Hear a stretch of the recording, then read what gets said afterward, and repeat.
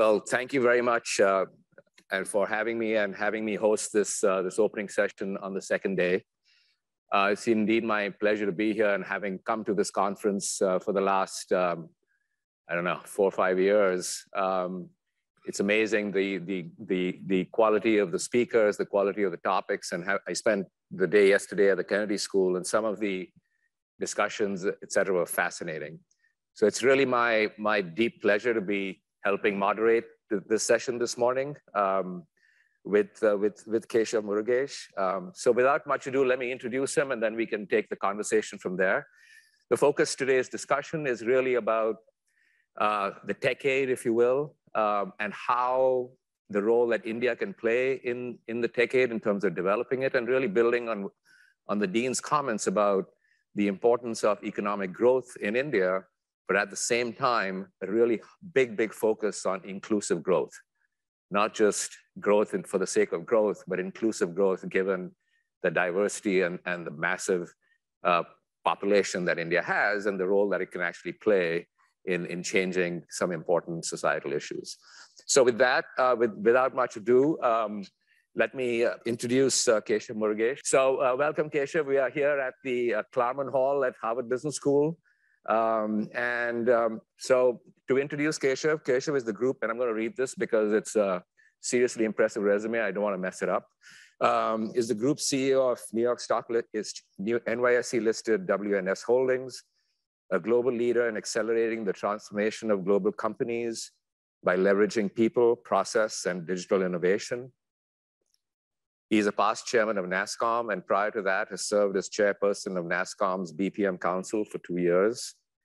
He's also coached chief mentor of Kalpataru Center of Entrepreneurship, established under the guidance of Software Technology Parks of India to promote innovation and entrepreneurship. He's an angel investor in tech-oriented startups and has spoken to the World Economic Forum, Harvard, like he is today, and many other universities.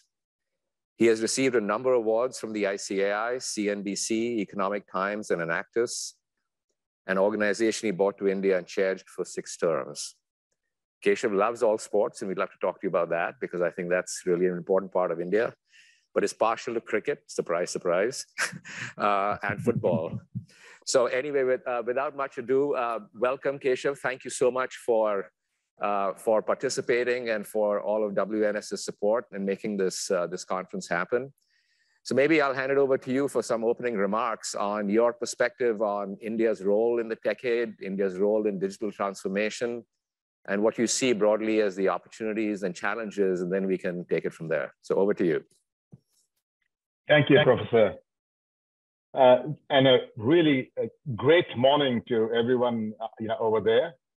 First of all, I must thank you for the opportunity to speak on a subject that infuses tremendous pride, optimism, and of course, hope, for me both as an Indian business leader and of course, a citizen of India. So Morgan Stanley actually predicts that India will be one of 3 economies in the world that will generate over $400 billion in annual economic output growth from 2023 onward.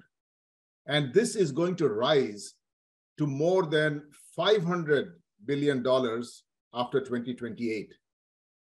Now, with a 5.5% average GDP growth over the past decade, India has rightly, I would say, claimed the crown of being the fastest growing economy in the world today. India, I believe, is also on the track to become the world's 3rd largest economy by 2027 and have the 3rd largest stock market by 2030, following all its key investments in technology as well as energy. Now, this decade is without a doubt, as you put it, a decade with technology being our great accelerator. Specifically, if you look at 2022, it has been an absolute breakthrough year for the Indian technology industry, which now has emerged as an absolute technology hotbed. 30 to 32% of revenues came from the digital stream. The software products segment has also witnessed tremendous growth. It has now clocked $13.4 billion in 2022 and is expected to touch $30 to $40 billion by 2030. So what we were referring to a few years ago as technology potential from an India perspective has already made that big leap to technology impact, I would say. And the best part of this impact is that it has become central to life as well as business. It is solving real problems in the lives of people. Now, all of us who have used the digital stack know what I'm talking about. But I'll give you a few other examples. The Indian health tech startup, Blue Semi, which some of you may have heard of, has designed a very innovative and sleek healthcare product called IVA. And this is patented by, it's powered by patented technology that is leveraging today sensor fusion, artificial intelligence, as well as IoT. And IVA can now measure 6 vitals in 60 seconds with just a touch of the skin. Now, with amazing accuracy, it can also provide effective guidelines to bring down sugar levels as well as blood pressure. So imagine the impact it can have. In agriculture, an AI-based chatbot now developed by Digital Green, as well as Colored Cow, provides farmers with customized notifications and short videos on a real-time basis. Now, this is helping farmers to plan and manage crops much more efficiently. So I would say that today technology is also quite social and fun as well. You probably are aware that India's first blockchain wedding happened in November 2021, when a Pune-based couple's marriage was made official with an Ethereum smart contract. So India is, certainly shaping and leading this decade, for the world. And I must say it was really a proud moment when our Honorable Union Finance Minister was speaking at an event recently at Johns Hopkins School of Advanced International Studies. She offered the service of the India Stack, which is our open source network for digital public goods, as well as APIs to other countries that need such expertise. Now, India's indigenously developed and full-fledged 5G infrastructure is also ready for sharing with other nations. It includes core as well as radio network components. And according to the Indian DOT, they could be commercially available as soon as March 23. That's next month. This can propel India to an elite club of telecom network technology players from the US, Sweden, Finland, South Korea, as well as China. You look at what's happening with the G20, and that is a strategic, political, and economic bloc representing 2/3 of the world's population. Now, taking on this G20 presidency by India is not only a milestone moment in the course of Indian diplomacy, but also a great opportunity to lead this decade with an effective intersection of technology and diplomacy. So cloud, cybersecurity, AI, IoT, blockchain, and more have actually opened up amazing opportunities to build ecosystems that will now accelerate access as well as affordability. Finally, I must also say that India can be really proud of the way it has made use of ESG, along with digital, the core of transformation of the country. Having pledged to reach net zero now by 2070, the country has made ESG an absolute focal point of boardroom discussions, and organizations across industries are strengthening their ESG skills and capabilities. Startups will continue to be India's soft power in our decade journey. As the 3rd largest startup hub in the world, With more than 25,000 tech startups, India will enable inclusion of technologies and create solutions for global impact. Among the latest successes is that of an Indian startup called Skyroot Aerospace, which launched the first privately built rocket into space in November 22. And India is also emerging as a global hub for digital talent with more than 5 million in the tech workforce and many more in other sectors. Now, this makes India the second largest hub for digital talent, with 1 out of 3 employees already digitally skilled. The digital tech startup talent pool is now 1.6 million, growing at a CAGR of 25%. And with over 36% of women employees, the Indian IT industry is one of the largest private sector employers of women, with over 1.8 million women in the workforce out of the 5 million. India has quietly shown the world the power of inclusive technology to drive a human-centric decade, as we call it. And as we journey into this momentous decade, we are sure to witness how the combined forces of Indian digital innovation, startup ecosystems, and engineering and R&D will transform lives and businesses across the globe.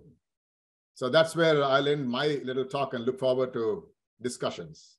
Thank you, Keshav. Thank you so much for kind of laying that out for us. It's so actually heartening to hear and consistent, given that we are sitting at HBS, and we just heard from Dean Datta that 2 of his key of the school's initiatives under his leadership are around acceleration of digitization, which is what you touched on, and the role of business in global society, which a large part of that is how do we incorporate ESG, climate, and other important societal issues into how business operates. So I'd like to really actually build on those 2 themes, since it's consistent with the mission of the school here, as well as what you articulated and very important for India.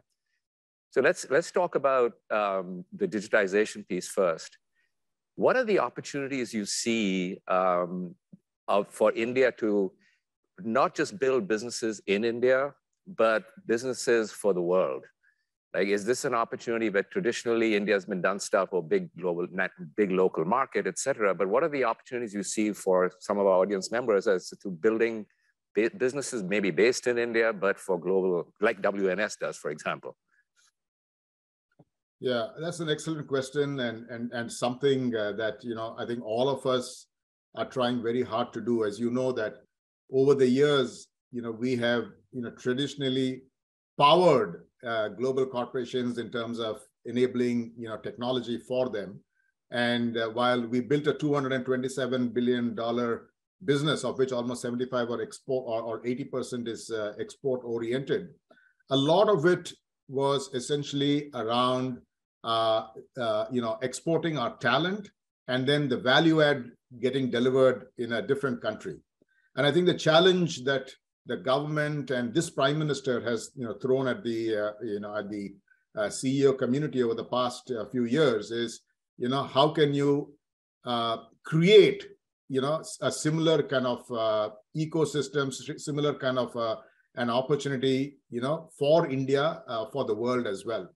So first and foremost, I think that if you look at essentially the building blocks, I think India has invested in and created all the right investments and practices and built momentum in terms of some of the things that will, which will enable this. The first and foremost is the fact that, we have this outstanding talent which is available, for us to leverage.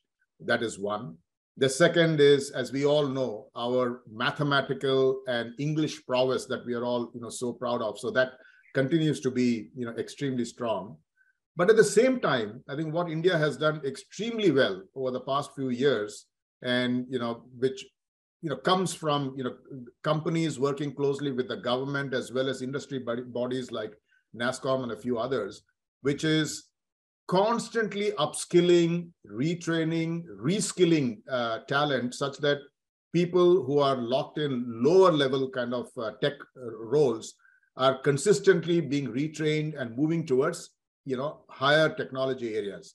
At the same time, if you look at the investments India has been making in terms of the new technology areas, I mean, let's face it, I mean, there is a deficit of talent in all of these areas across the globe. And if there's one country which can provide this talent and also do some value addition, it's going to be India. So if you look at the kind of effort that India has made in terms of upskilling, reskilling, and creating this new talent base, it's, I think, one of the most exciting opportunities for the future.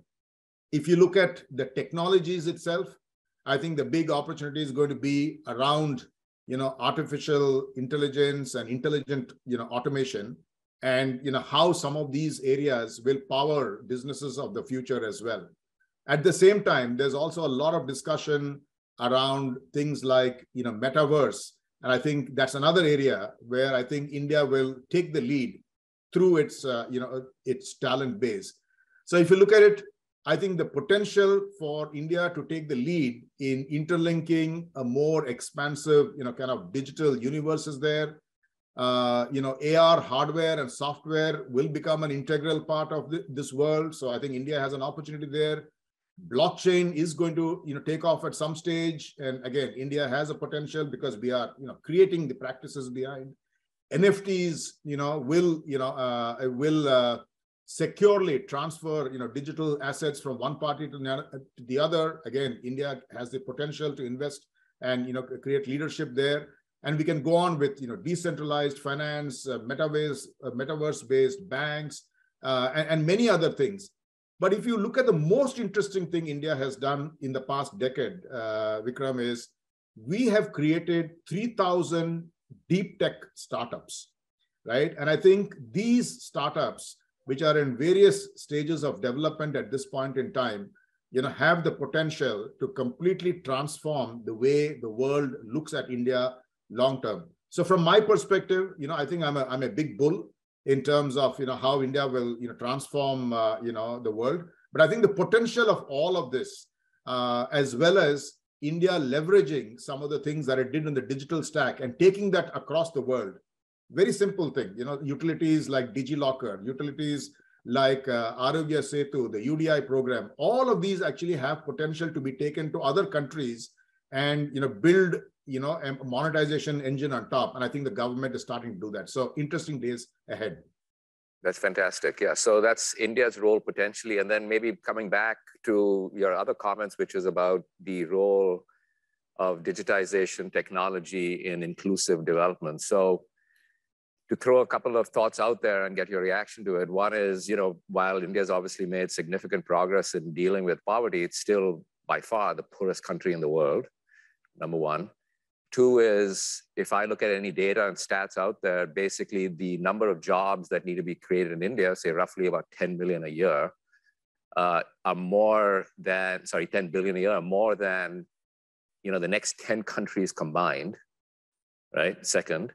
Third is, while India's talked about a lot in terms of its progress in technology, and you highlighted the reskilling as well as, the number of people hired in the tech industry, again, based on the data I've seen, that all the jobs combined that the tech industry is probably, about 20 billion or so totally. So in a country that's got 1.4 billion and growing with massive poverty issues and huge job creation, what role should technology and can technology play in solving that fundamental societal problem? Yeah, that's a fantastic question. And I think it's a question that every politician across the world is trying to, address. Let me give you my, my response to what I think is the, art of the possible here.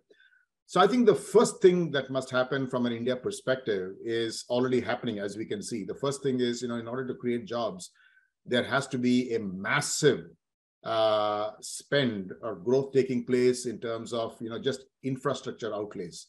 And if you just, each time you visit India, I'm sure you're seeing, the kind of work that is being done in terms of creating, new airports, new railway stations, new roads, new highways, new ports.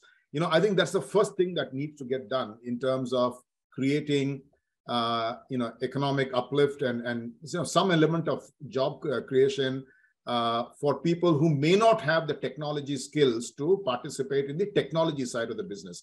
I think that's the first thing that's happening. And just this morning, I saw that the Prime Minister of India had inaugurated the new Mumbai, New Delhi, kind of expressway. And I think, you can just imagine what kind of effort must have gone into creating that particular road, as well as the other, kind of infrastructure that is being created across the length and breadth of India. And I think that is the first initiative that needs to be done, if you ask me, to create this. The second, I think, will have to be around our, understanding our roles as business people, and and creating businesses, with a soul, I would say. So the first thing is, to recognize the fact that, one of the reasons people come to India from a technology point of view also is the fact that, while we can enable digital transformation at scale for other countries, over a period of time, as the systems and processes settle down in India and some of these things get accepted in India, we can do the same in India as well. So I think the ability for us to really, be seen as companies with a soul, to create employment, to take on board the fact that the reason we run companies is also to feed people, and while also creating, all the wonderful things of, top line growth, profitability, cash flow, and things like that, is a very important requirement, I think, for CEOs based out of India, driving, some of these initiatives. And I think the potential for driving inclusive growth is, really working closely with the government and coming up with new programs that will enable infrastructure outreach, across the, length and breadth of the country, enable new programs around healthcare to be taken across the length and breadth of the country, because you can see that there are many areas that are disconnected, from a healthcare point of view, and there is potential leveraging technology and strong domain for private sector players to come in and create that. And I think the government is going out of its way to create that enabling infrastructure to, allow some of this. At the same time, if you look at the way India is positioning fiber across the length and breadth of the country, the ability for, small businesses to be created in the smallest of villages, smallest of towns, to really sort out day-to-day issues that, people have, and then creating some kind of a revenue model around it is very much there. So I would say that, it's a journey that has to be, undertaken. But I think the potential for us to do that and slowly but surely increase the per capita income of the country is very much there. Absolutely. I mean, I think the per capita income has grown, and again, based on all the data out there, that it's at about $2,300 to $2,400 per GDP per capita, which is, if you look at historically for most countries, is really a takeoff inflection point, which is, I guess, what drives Jeff Bezos and others talking about India being the kind of India's century or decade, or whatever the time frame is. Absolutely. You talked about a very interesting thing about the soul of a company. We talk about the soul of a corporation, the purpose of a corporation a lot here at HBS. So what is the soul of WNS? And how are you thinking about what you as an organization are doing for all the things that you identified just now in your last comment? Yeah, thanks, Vikram, for that question. So first and foremost, I'll say that, being the CEO of a publicly listed company, I think it is critical for my team and I to deliver the outcomes that are expected by, all our stakeholders. First of all, definitely our investors. So everyone is looking for, that revenue growth. So from our point of view, our focus is leading the industry in terms of revenues, in terms of profitability, in terms of cash flow, as well as in terms of, just building that leadership quotient inside the company. And I think as a company, we have done that extremely well, over the past number of years. And I think one of the things that we like, as a company to focus on is to enable, every other stakeholder involved with the company also to benefit, while our journey is making that progress. Now, when I use that term, a company with a soul, I sincerely believe in it, because, I mean, you look at it in this day and age, where technology is being seen as the great enabler across the world, right? We are also having this other issue of the technology companies today making announcements of huge numbers of job losses. On the one hand, the US markets continue to do well. You're seeing that, the hiring, cycle continues to be, very strong. But at the same time, the enigma here is that some of the largest technology companies with billions of dollars on their balance sheet have actually announced job losses. And that has created a lot of discomfort, disharmony, as well as, I would say, uneasiness in the minds of employees, as well as potential employees of tech companies in India. And I can tell you, that's the one thing that I'll be extremely focused on as a company. My leadership team is very focused on this, that we will grow, but not at all costs. When the pandemic broke out, when clients were not able to predict volumes to us, and we lost volumes dramatically, Vikram. One of the decisions we made as a leadership team was to say that we will ensure that every one of our people working across the globe are taken care of, are paid salaries, even if all of us as a leadership team, as well as everyone else had to make sacrifices. So we made some significant sacrifices across the whole company, but we made sure that not a single person lost their job. Every morning when I go to work, I see myself as a CEO of a company that needs to feed 200,000 people. That's my 60,000 employees multiplied by 4 members per family. And as long as we keep that in mind, I think the ability for us to actually create or navigate a path which allows you to deliver the outcomes that investors need, but at the same time also get you the respect from investors as a company that goes well beyond, is very much there. And I can tell you, if you look at what WNS Cares Foundation does, one of the reasons we created it was because we said that as the company makes progress, as the company grows, we operate from 13 or 14 countries, 60, 70, delivery centers. We said we want to make sure that everyone outside of the company, looking at us should also feel that they're part of our growth story.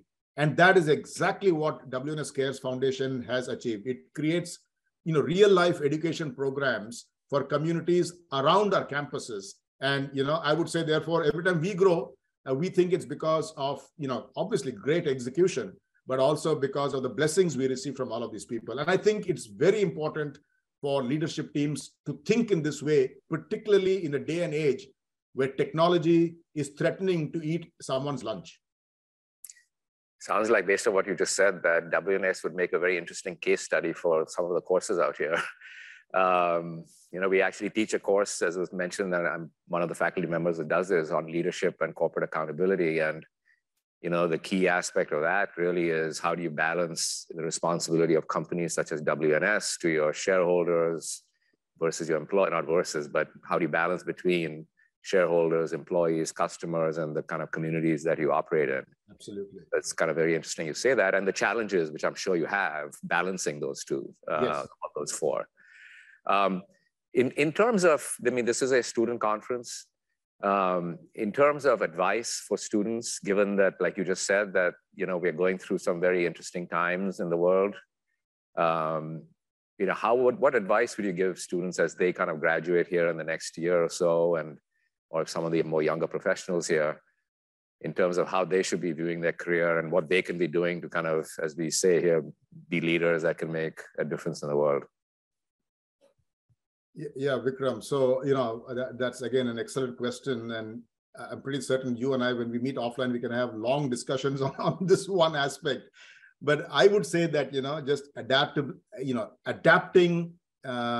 through lifelong kind of learning would be the core message that I would want to give, any student. I mean, look at me. I'm a chartered accountant like you, but I run a tech company, right? So the reality is, I think all of us have to constantly keep learning new skills, new technologies, new ways of working, and new kinds of jobs, and sometimes, even going to new careers, so you got to keep that hunger in the pit of your stomach, and you have to keep, recreating yourself, I would say.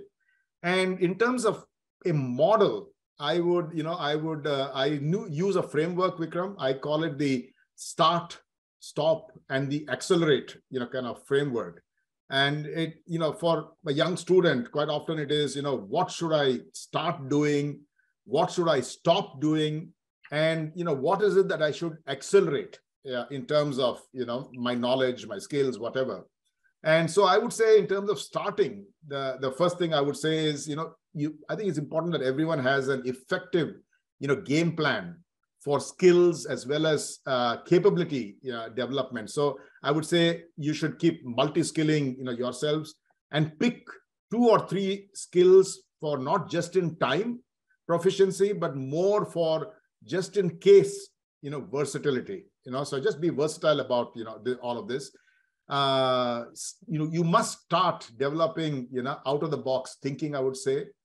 In terms of what one must stop, I would say, stop waiting for that green light in order to plan for your future. Just imagine yourself in a new, future, and, just keep, going with that. So, don't think there's going to be a green light when you will, move ahead. So stop thinking of it in that way. And then the other thing is, stop thinking that only technical skills are more important than behavioral skills. For quite a while, we have spoken about STEM skills, and now we're speaking about STEAM skills. But the reality of life is, when you look back, there are tens of thousands of engineers who have been laid off recently. But I'm pretty certain that people who had that basic degree, but also had a very strong capability to communicate, taking initiative, solving problems, and things like that. I think that is what companies really want in people. So I would say that's an area to really focus on. And in terms of accelerating, it should be the agility to constantly reflect, reboot, and oneself, because you have to keep destroying what you had in the past and creating a new personality of yourself.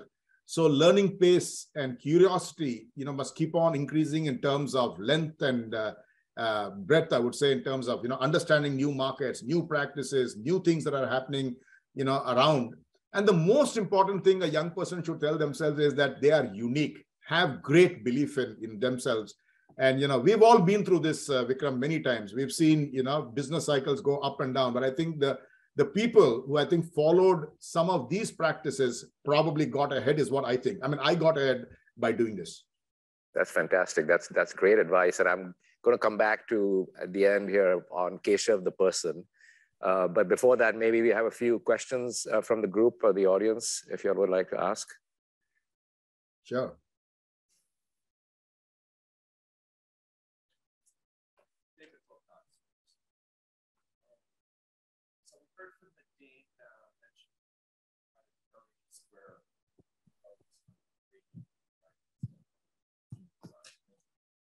You've talked a lot about technology and the role it can play. Can you use a mic, please? I can, if I have one. You've talked about the role technology can play. My question would be, because if you rank the top 10 design thinkers in the world, I expect India might have 1, 2 people on that list. If you rank the top 10 technology thinkers in the world, maybe 2, 3. What is the thing that India uniquely has as an area of expertise that the rest of the world doesn't have, that could actually, and I would suggest that India is about to demonstrate this capability. If they reach any of their goals, any of the 500 gigawatt goals, any of the other goals, they're going to have to do something that they're better at than anybody in the world. And they're now going to have to do it 10x anything they've ever done before. Right. So Keshav, what is That's India? What is unique about India? What is the differentiating key unique factor? I think the most important differentiating factor of India is its talent. Its talent in technology, its talent in the in the life sciences, liberal arts, and the fact that India has now woken up to the potential that it has. Right now, in some of the areas that you spoke about, you must expect that each country will have its own its own ability to do certain things. And I think from an India point of view, the fact that it has this kind of a talent, 1.4 billion people, it has this huge number of people coming out, with graduation degrees every year. It has, this huge success, available already from a technology point of view, and its new hunger to start looking at creating deep tech assets and creating, new businesses as well as new startup, thinking is, I think, the biggest, potential for India. So you'll have to sit and watch the space, because it is that talent base and that hunger in the people that has now been awakened and soon will be unleashed. Yeah, it's the demographic dividend as to whether it's channeled in the positive way, as you say, or potentially can be a source of concern, right? So I think that's where, yes, you got a question. Hi, I'm Ayush, a first-year student at Harvard Business School. I wanted to touch more on the discussion we were having on technology's role to solving problems like poverty. I come from the state of Bihar, which we all know it has very high poverty rates. And I wanted to touch on, can technology or startups build sustainable, profitable businesses to solve some of these issues of such states, especially when the income of a household is, say, a monthly income of less than 10 to 12,000 a month? Yeah, so Ayush, first of all, congratulations, for being at Harvard, Business School. That's really a fantastic achievement. And now to ask this question to try and alleviate the problems of the state of Bihar is an amazing thing. First thing I'll say is that, poverty can be alleviated and can be dealt with not with just, one facet of technology alone, but actually all of us coming together and doing many things. Right? Technology is one aspect of all of it, and technology can definitely help in terms of at least creating, new jobs for people who at least have the basic skills to perform. So if you look at it, you look at some of the, the areas that companies like us have created our delivery centers, and they are in the tier 2, tier 3 locations where we're looking to actually bring in people with a very basic educational degree to actually help some of the leading brands across the world in terms of their digital transformation. But if you look at what you asked for, I think it comes from many other things. It comes from the basics of education itself, which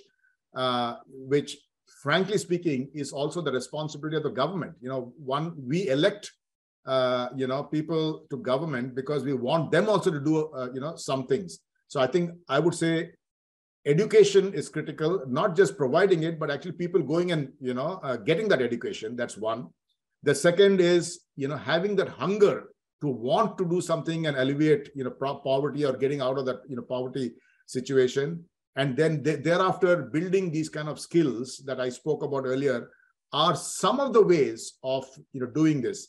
And I think, as the economy grows, every state of India is going to benefit because, ultimately it is going to be around public spend in, many of these areas that we already spoke about earlier, building roads, airports, ports, this, that, and the other, healthcare facilities. And in all of these areas, if you think of it, technology will play a role. I mean, what is stopping, a bunch of people coming together and creating a technology solution that will, enable primary healthcare to every, villager in the state of Bihar, say, and I'm sure the government will enable a monetization model around it. So the government already has, digital kind of assets available, but there is a lot of grunt work involved thereafter, right, to actually take that and deliver it. But there is a potential for monetizing that. If you look at, fiber that is now going into every gram panchayat stage today, the ability for the telcos to come in with, maybe smart people like you or people that to actually leverage that, fiber that has gone to the gram panchayat and create a new business process center or a customer service center, in your village or, in some small village, to work with companies like WNS and therefore, create jobs and things like that. It's eminently possible. So I would say that these are the ways that things can get done. The most important thing I can tell you is that the opportunity to start delivering on some of this is very high today, right? It's going to be very difficult to do some of this stuff, but the opportunity to do it in India is very high. and people who have the willpower, who have the guts, and a little bit of funding, which is always possible for a good initiative, can get it done. All right. Sorry, we are running a little bit over time here, but maybe take one more question and then we'll conclude. Yeah, thank you. We are talking of clean energy all the time, and recently there was a news that China is thinking of not really giving out the polysilicon technology and the wafers which are required for any kind of clean energy. Now, in that given scenario, if India is to go really solar from renewable energy, then we will have to make our own polysilicon ingot, which means quality power, which currently is actually difficult in India. Would you feel that the solution could be slightly very revolutionary? Maybe you put up some large reliable power, fossil fuel-based power plants, and then put a polysilicon and gradually you phase out. So we'll do some harm, but eventually we will be able to take care of, have our own solar manufacturing complexes. Great question. Sounds like a very smart question. I can tell you I'm no expert on, solar power, but all I can tell you is when you talk to the government in India, when you talk to any state chief minister, one of the biggest areas of focus and potential spend is the whole, clean energy and solar area, right? I'm pretty certain that India will figure it out. And I'm pretty certain that as far as this area is concerned, India is looking at actually creating solutions without China. Yeah. So with that, let's conclude by getting to know Keshav, the person, in 1 minute, which is obviously very hard to do, but we'll try. We'll give it our best shot. Ultimately, we can talk about companies and what they do and all that. It's all driven by leadership. And so we'd love to learn about Keshav, the person. So what fires you up every day, Keshav? Well, in our business, it's short, brief answers, rapid fire questions. In my business, it's just learning something new in the tech field. What keeps you up at night? What keeps me up at night? All my employees quitting to set up a startup.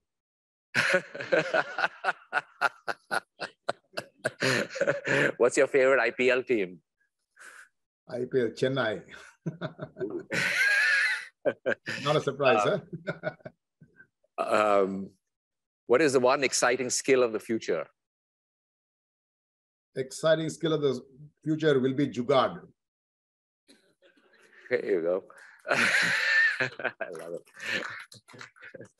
What is one of your biggest regrets? Well, not playing cricket for the country.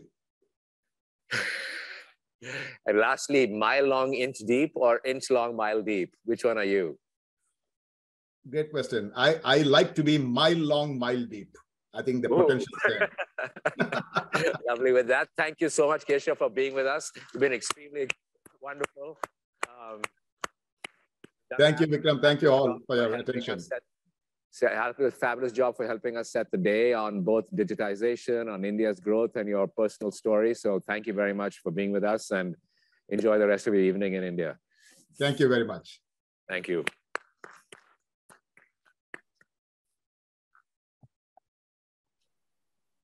Thank you so much, Professor Gandhi and Keshav.